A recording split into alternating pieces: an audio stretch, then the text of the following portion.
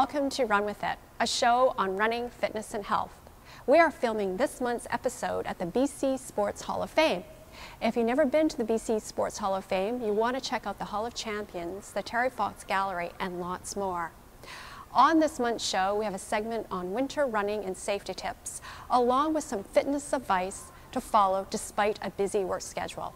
And for those ladies out there who are planning to get married, you want to check out this segment later in the show on the Bride Fit Challenge. But first, let's go to our in-studio interview with Olympian Maelle Ricker.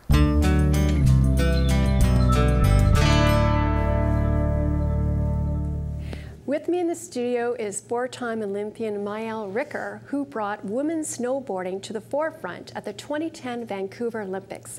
She's the first Canadian woman to win a gold medal on home soil in her discipline, snowboard cross. She's here today to talk about her passion for the sport, competing in the next Winter Olympics, and following a healthy lifestyle. Welcome to the show, Maelle. Thank you. Thank you for having me here. So now let's talk about when you started snowboarding. What made you decide? Well, I had to follow Big Brother, of course, but I have a brother who's 2 years older than me, and we both used to ski race when we were kids, and he sort of switched over and started looking for powder, going to try jumps and tricks, and it looked like tons of fun, so I just sort of tried to copy him and follow him down the hill. And of course, you know, being the competitive spirit that I am, I always wanted to like try and go higher than him on the jumps or do bigger cliffs or be faster. So right away I sort of got the bug for competitive snowboarding right from the get-go.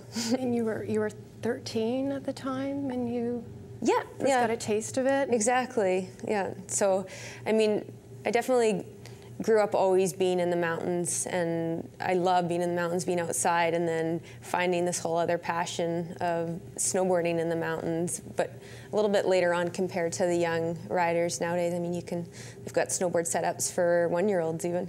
Oh my goodness, that's great. So yeah. When was your first competition? Probably when I was 14 or 15. I can't nail down the exact date, but it was the local series up at Whistler, and so much fun. It was half pipe competition, and of course I was there I was part of a club, and my brother Yurley was part of it, and then I also had some really good friends now looking back that I spent many years on the national team with, Natasha Zurich, for example, and we all sort of started out competing in those local competitions up at the hill. Tell us about your work with kids sport and Jumpstart.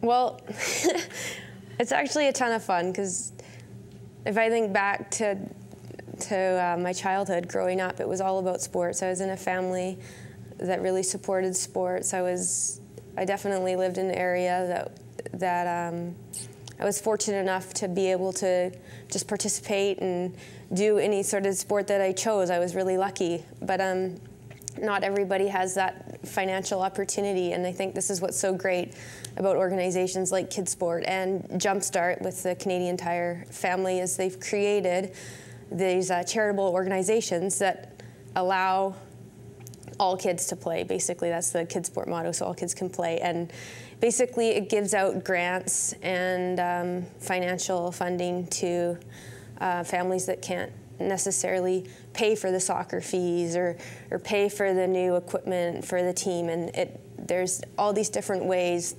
basically to get all kids outside and get them playing and get them active, and just all part of that like healthy living that we love as Canadians. And you feel good about it, about your work, and that's wonderful. It is, and it's fun, you know. It's really great to be a part of organizations that I mean, it's a ton of fun. We did a Kids Sport Challenge in the fall in September, and I mean, you're just out there and you're just having a great time. So it's not only about giving back, but it's about helping others and having a great time doing it at the same time. It's like a win-win situation for everybody. When was your first Olympics? Well, really dating myself here. No, you're not. In 1998 in Nagano, actually. So I was very lucky, I'd say, to be in the right place at the right time, because it was, of course, the first time snowboarding had gone to the Olympics, and it was not too far after I graduated high school, and thought, hey, what a great opportunity to sort of combine my love of sport and sort of my competitive spirit with my love of snowboarding and that whole mountain lifestyle, and it just sort of ended up working out perfectly for me. And was this the half pike event in 1998? Yes. Okay. Yeah. In 98 and 2002 Olympics was only half pipe and giant slalom. And then starting in 2006 is when snowboard cross first got into the games in Turin.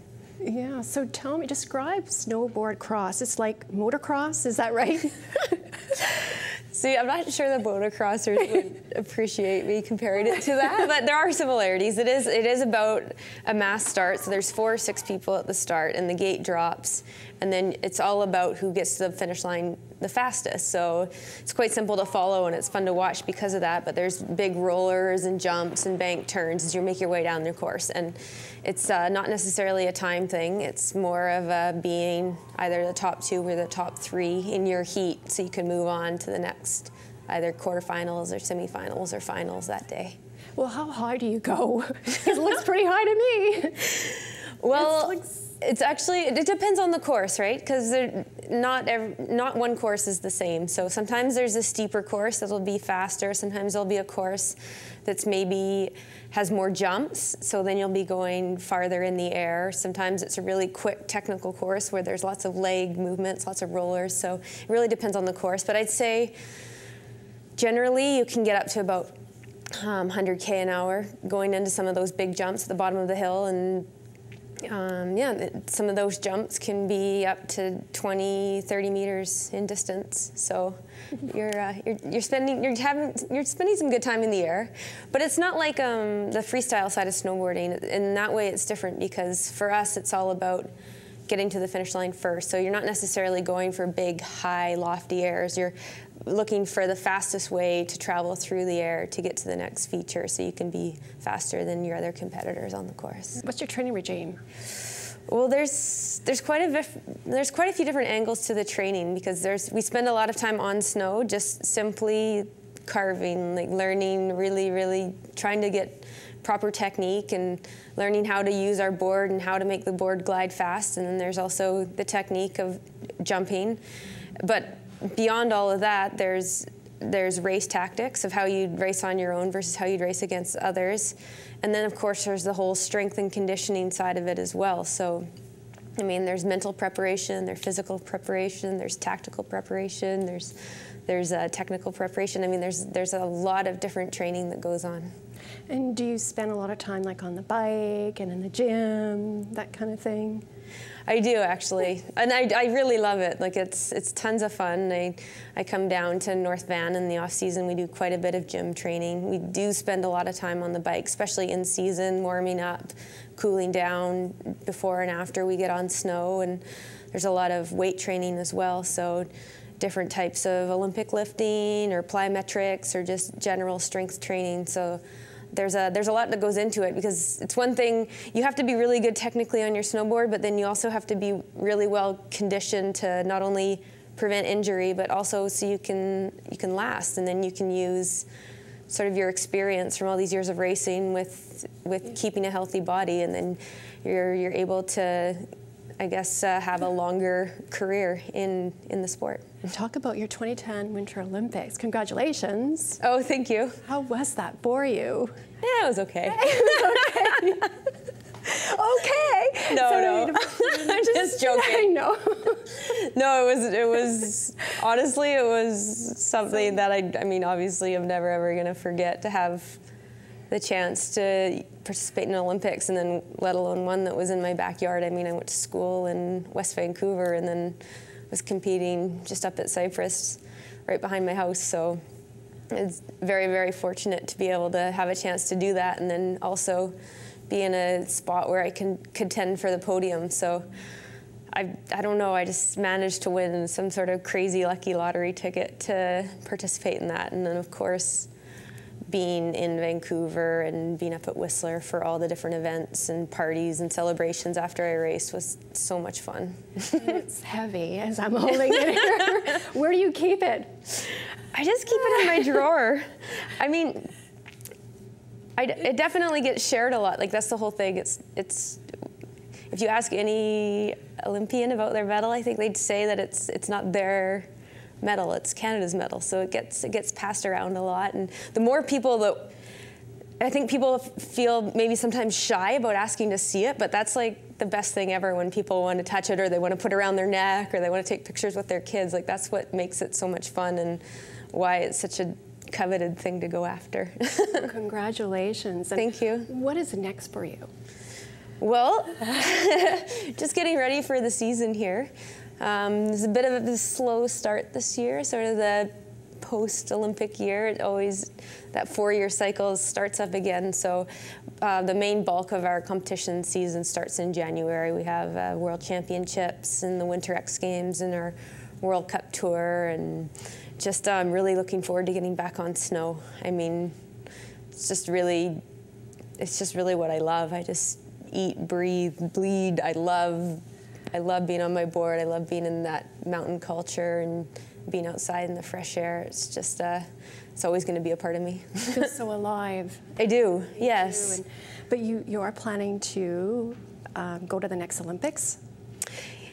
Yes. We'll see. I wanted to hear that. Yes. I mean,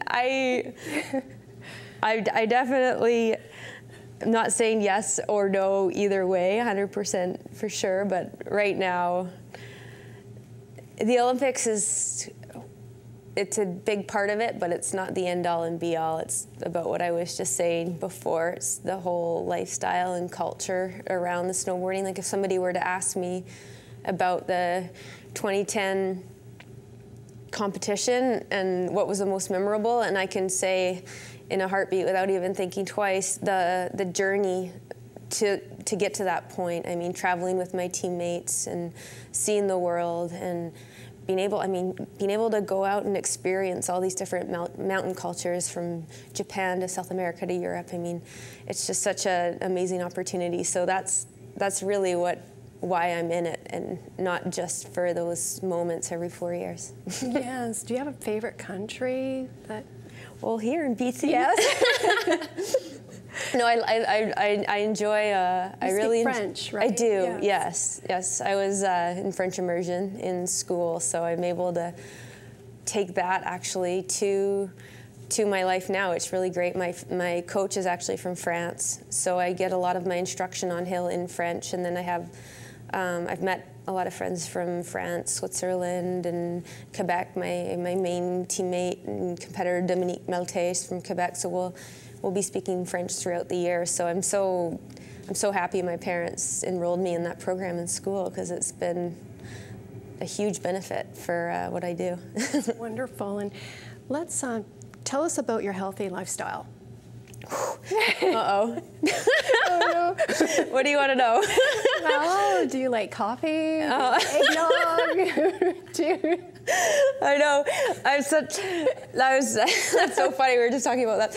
Well, I definitely enjoy my morning coffees. I mean, I know that everything in moderation, but especially when I'm home in Squamish and I'm driving down to North Van for training, like having that morning cup of joe when I'm driving down to the gym is really, really nice. But that being said, I mean, there's certain things that I always end up eating in the mornings before I race. Like, I always try and have a banana wherever I am in the world. It seems like my home staple comfort food, and I also really enjoy just making salads. Like, I love just throwing everything in the kitchen sink into my salad at night and having stuff like that. So, I mean, I definitely have my vices as well. But yeah, I mean, I think being in an activity or in a job that requires you to use your body all the time, I think it automatically allows you to eat healthier too. You just can't afford to fuel your body with a bunch of crap, because you have to keep your body going so you can keep doing what you're doing. Well, I want to wish you luck in all your competitions, and thank you so much for coming on the show, and I'd like to have you come back. Well, thank you very much. I'd love to see you again. Yeah, I love it. It was fun. Yeah, great. Thanks. Happy holidays. Yeah, you too.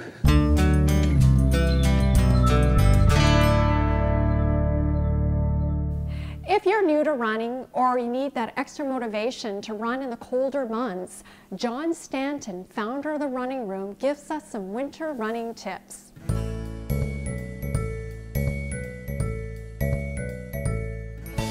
This time of year, there's a couple of things that are really key and really important. We have to remember is because it's darker, being seen is most important in the wintertime, because when you're running, often we're sharing the roads with cars. So wearing reflective gear, gear like I've got on with reflective strips on it is very important. Dressing in layers is really important, and most of us know that you want to wear technical products today, products that wick that sweat and moisture away from you to keep you dry. Keeping dry is half the battle.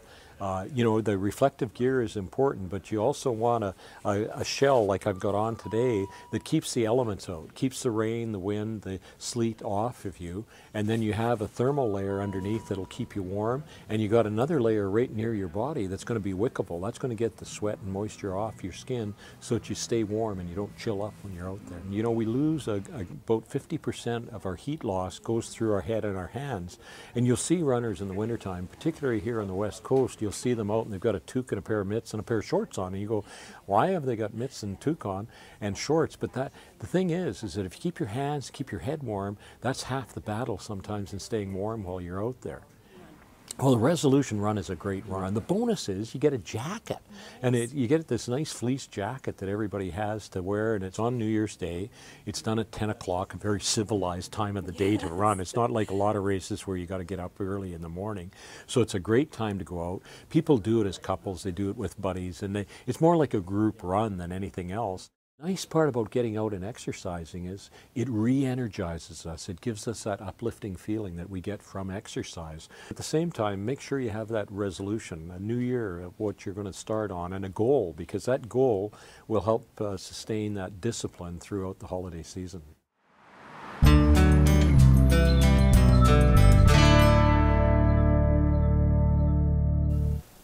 Balancing a healthy lifestyle can be a challenge. Kaylee, owner of Hype Hair Salon, talks about how she juggles work and an active lifestyle. Check this out. Hi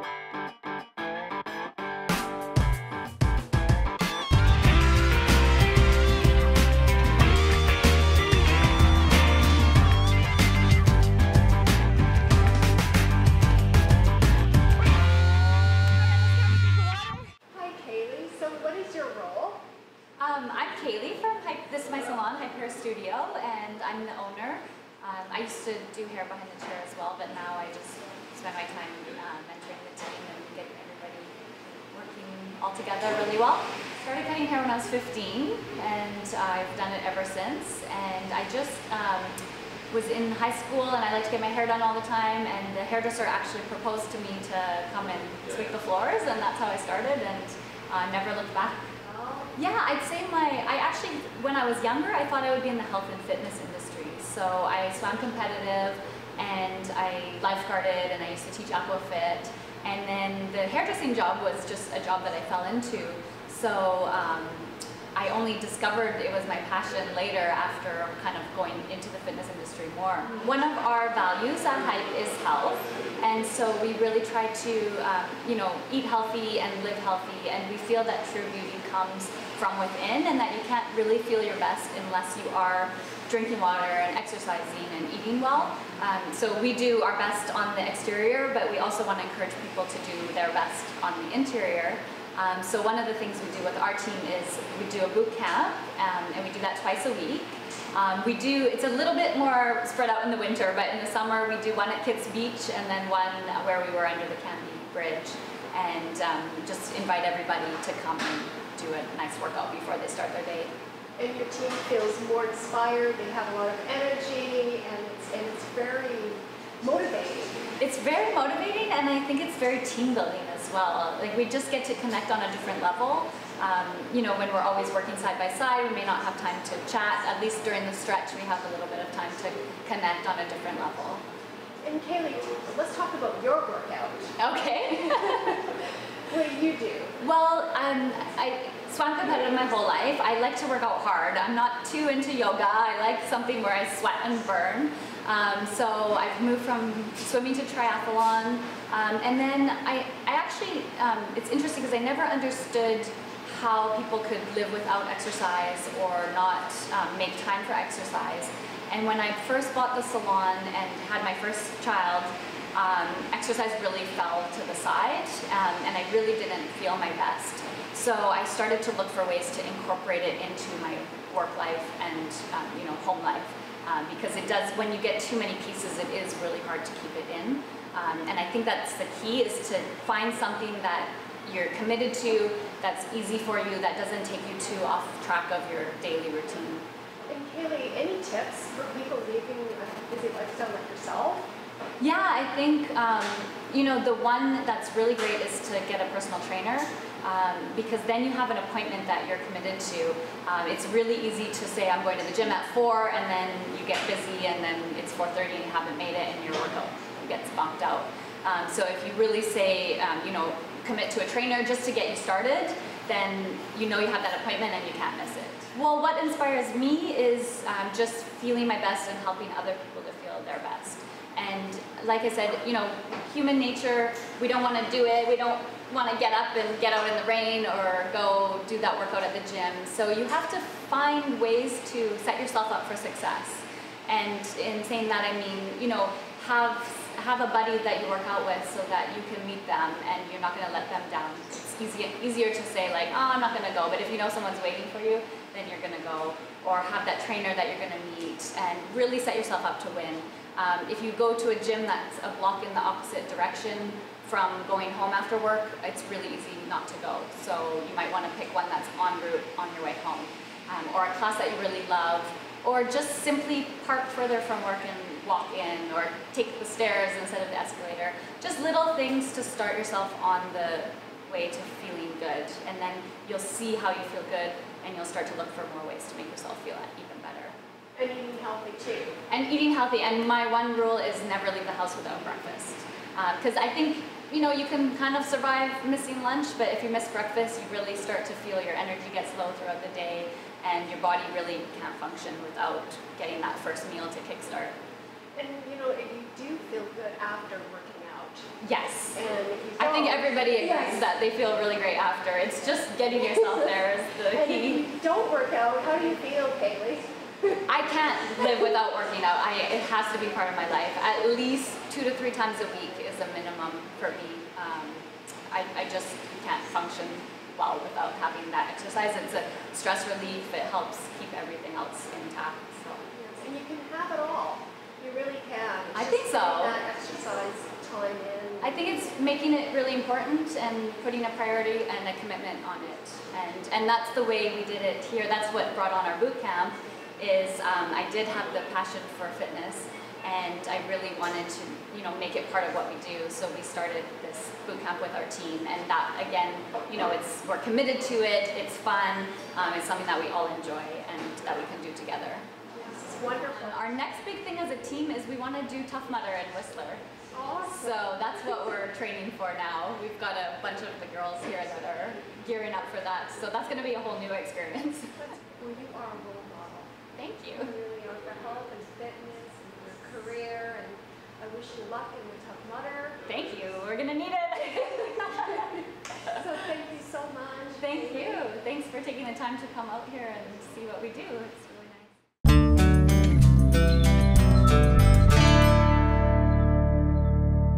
It was something that I wanted to do with our wedding fair company to give back to the brides, because that's what our business is. And so the Bride Fit Challenge was created because of that. My role is personal trainer and support system for the girls. Because the Bride Fit Challenge isn't just about fitness. We didn't want to just have it just about fitness. It's about health and fitness for the rest of your life, creating a lifestyle. So lifestyles start with your parents. And so when your parents are fit and healthy, they impart that into their children. So that's what we wanted for the Bride Fit Challenge, because as the beginning of your parental, it's weddings, and your wedding becomes the bride and groom, then becomes the parent.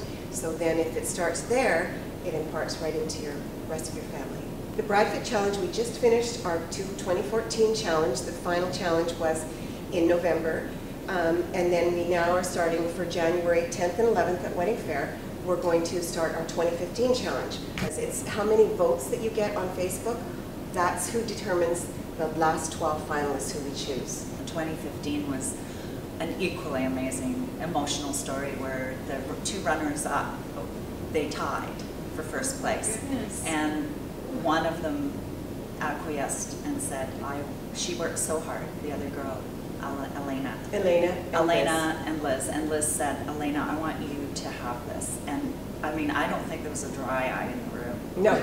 It was everyone, so cool. And because Elena had a lot also challenges that she had to overcome that some of the other girls didn't have to deal with. And she herself lost 27 pounds. It's a great challenge. We have just incredible sponsors. The Pinnacle Hotel is our big sponsor. They are our home. They sponsor the challenge, the final challenge, where we have, you know, all spectators are welcome. They come, they cheer, and it's a great venue. The Pinnacle is just a great venue. That's awesome. And I want to thank you very much. Thank you for having us. I'm going to cry in a minute. So, Liz graciously does not want to win the contest. She wants Elena to win the contest.